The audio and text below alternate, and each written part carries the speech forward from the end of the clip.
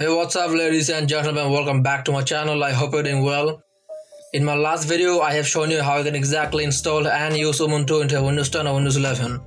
So continuing that, in today's video I'm going to show you how you can exactly do that with macOS Catalina. So without further ado, let's get started.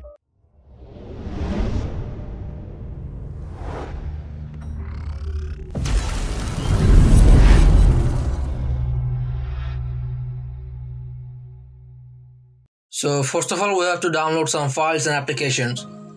So the number one is download the VirtualBox. To do that, open up your Chrome browser and go to virtualbox.org. From here, download the VirtualBox 6.1.38, the Windows version. And after downloading it, just go through the installation process. And the second number is download the VirtualBox extension file. And if you scroll down here a little bit, you can find it right here. So just click on it and it will be downloaded. So after that, we have to download the macOS Catalina ISO file. So for that, I have already given a link in the description below. You can just download it right from there. Or you can just go to any website that provides a free ISO file for macOS Catalina. So now we have to match our PC with the minimum system requirements of the macOS Catalina. For that, again go to Google and search for macOS Catalina minimum system requirements. And you can see here there are a bunch of system requirements we need. So first of all, we don't care about the OS here. We care about the memory and the physical hard drive. So it will need at least 4 GB of memory, and I think in modern laptops and PC has already 4 GB of RAM. So that shouldn't be a problem. And after that, we will need at least 12.5 GB of available storage on the physical hard drive. But I would again suggest you to go up to like 60 or 80 GB of free storage. So after that, we can just close our Chrome browser. So now let's open up our VirtualBox. So after opening VirtualBox, select Tools and click on Preferences. From here, let's go to Extensions, and I have already installed the VirtualBox extension file. So let me show you again. So click on this Add button, and from the Downloads folder or any other folder that you have downloaded the extension file, go to that folder and select the extension file and click on Open. And it asks me to install it again, so I'm gonna click on Reinstall and scroll down here and click on Agree. So yes, and our extension file is installed successfully. So click on OK and OK. So now we have to create a virtual machine here. To do that, click on this New button. And if you have seen my last video, that I have shown you that there is actually two modes here. One is the guided mode, which is this one, and one is the expert mode. So in this tutorial, I'm going to show you the expert mode. So here you have to give the name of a virtual machine. So I'm going to give it like macOS Catalina. And VirtualBox will automatically select the type and the version. But if it doesn't do that, you can just go to this drop down menu and select macOS X. And in the version, choose macOS 64-bit. And in the memory, the minimum system requirements is 4 GB, but I'm gonna give it like 6.1. So that's it. And in the hard disk, click on Create a virtual hard disk now, and click on Create. Here in the file location, I would not recommend you to mess with this thing. And in the file size, I would recommend you go up to like 60 or 80 GB. And in the hard disk file type, click on VMDK, which is Virtual Machine Disk. Click on that. And in the storage on physical hard drive, click on Dynamically Allocated and click on Create. So our virtual machine is created here. So select the virtual machine and go to Settings. In the Settings window, let's move to System tab. So here in the base memory, we have already given the memory size here. So let's change the chipset here. So in the chipset drop down menu, click on this PIIX3. Click on that. And in the processors, give it at least 2 CPUs. And after that, let's move to display settings. And here in the video memory, go all the way up to 128 MB. And here you have to change the graphics controller. So you can either choose the VBox VGA or VMS VGA. So click on the VBox VGA for this tutorial. And let's move to storage setting. So in the storage, click on this empty and click on this disk icon. From here, you have to choose the macOS Catalina ISO file. So move to that folder or that drive and select your ISO file from here and click on Open. After that, click on this controller setup and click on this add button. So click on this add button again. So now we have to add the VirtualBox boot image file. So for that, again, I have given a link in the description below. You can just download it right from there. So let me just cancel it here and let's go to our file manager, and you can see it. I have already given this link in the description below. So I'm going to minimize it here and click on this add button again, and let's move to that folder and select our VirtualBox boot image file and click on open, and select the boot image file and click on choose.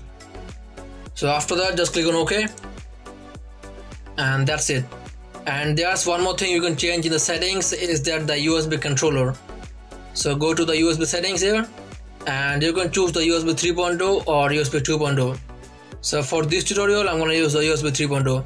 So click on that and click on OK, and that's it. But we can't just install our macOS Catalina just like that. We actually have to run some commands in the CMD. So for now, let's close our VirtualBox. I have already given a link in the description below to download these two files. This one is the main commands and this one is the screen resolution commands. So let's first of all open our main commands. So in this Catalina name, you have to replace it with the virtual machine name, which in this case is macOS Catalina 2. So I'm going to select this name here and go to edit and click on replace. And here I'm gonna change my replace name with macOS Catalina 2, and make sure that you have given the right spelling here and click on replace to replace all. After that, you can just close this window, and you actually have to do this because without this you can't just install macOS Catalina. So now let's open our CMD and make sure to open CMD as an administrator. So in the CMD, copy this line, this first command, and paste it here. It's just gonna change the directory of the CMD, and after that just copy everything here, without the first line, and paste it here. And after that we can just close our CMD and this command file. So again, let's open up our VirtualBox.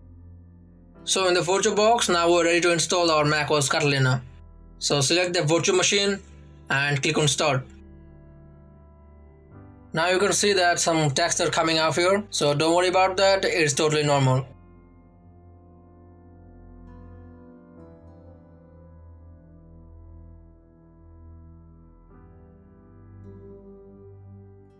Now you can see that our Apple logo has finally popped up here.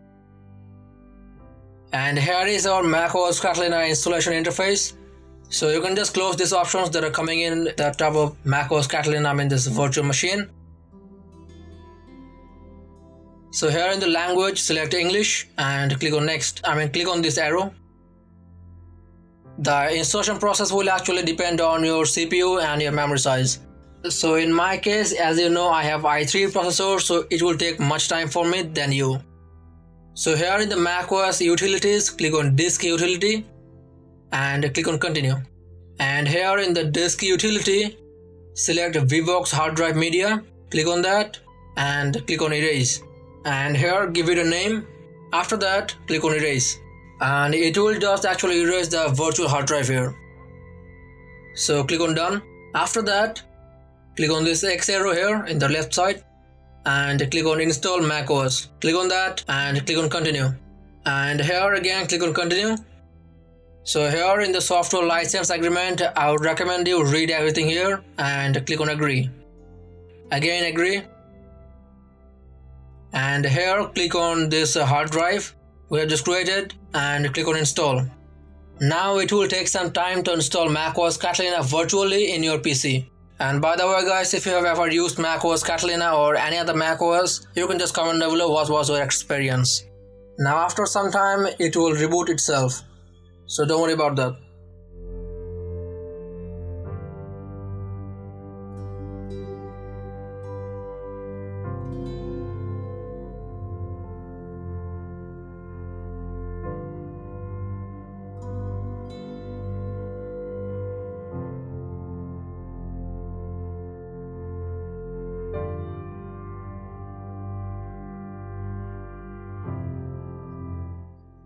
So here in the welcome window, select your country and click on continue.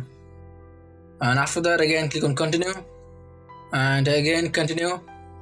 And from here in the transfer information to this Mac, I would recommend you choose the third option, which is don't transfer my information now. After selecting that, click on continue. So here you can sign in with your Apple ID if you have one, but if you don't have any, you can just click on setup later. So click on skip. And here in the terms and conditions, click on agree. And again agree. And here you have to give your name here. So I'm gonna give my name.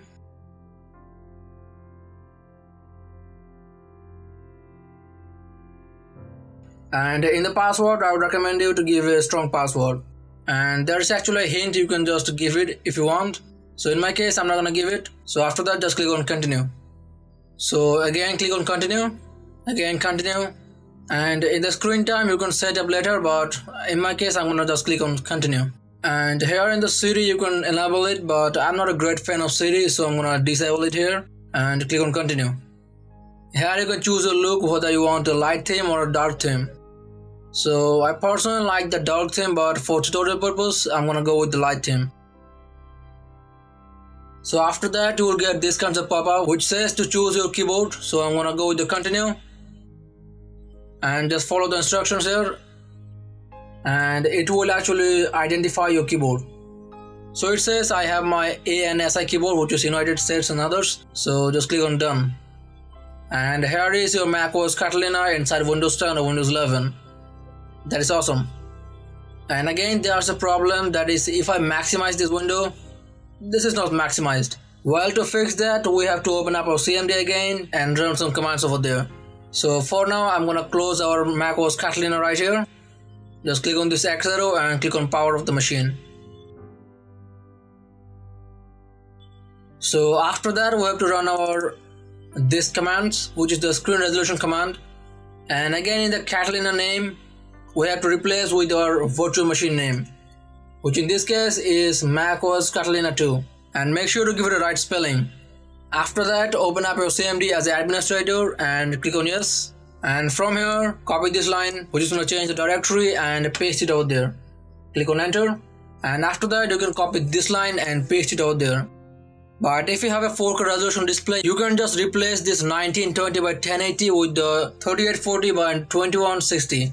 So my display is actually HD Full HD, which is 1080p. So I'm gonna copy this line and paste it over there. And click on enter. And that's it. You can just close this CMD and this command file. After that, again open up our VirtualBox and run our macOS Catalina again. And you will see that it will maximize this whole window. So as you can see, our virtual machine has already maximized with 1920 by 1080. It always actually takes some time to reboot itself, so don't worry about it, it's totally normal.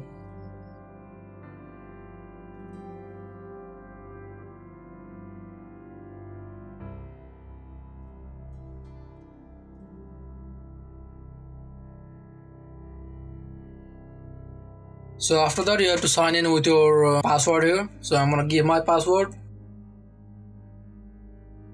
and click on enter. And here is your macOS Catalina inside Windows 10 or Windows 11. But you can see those bars on the top, on the bottom and on the right side. Well, to fix that, on your keyboard, just press the right control and F and click on switch. And this is your final maximized window. And if you see here updates available, you can do it. But in my case, I'm gonna do that later. So I'm gonna click on like try tonight. That's it. You can use your Finder from here, you can use your this Launchpad, you can use any kinds of application from here, you can use the iTV or the iPod. You can use any features of macOS Catalina inside this virtual machine. So I'm gonna click on this Apple icon here and click on System Preferences.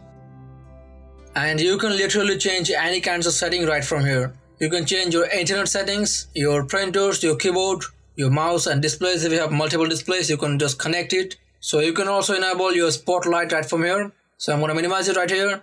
So let me show you how you can exactly create a folder in the macOS Catalina. So on the desktop, just right click on that and click on new folder. And that's it, your new folder is created. And if you wonder how you can exactly get access to your Apple Store, in the taskbar, just click on this App Store button and here click on continue, and you can install any kinds of software from here. Like in my case, I'm gonna use the Microsoft Word, so click on get to install it and click on install again, and here you actually have to add your Apple ID. So I don't have Apple ID here, so you can just create one, but for now I'm not gonna do anything here, so I'm gonna cancel it. So yeah, that's how you can easily install any kinds of software in the macOS Catalina, and you can use it as long as you want. So that's for today's video, guys. If you find this video helpful, then make sure to give it a thumbs up, and also make sure to subscribe my channel and press the notification bell to get interesting videos like this. My name is Simon, and I will see you in the next one.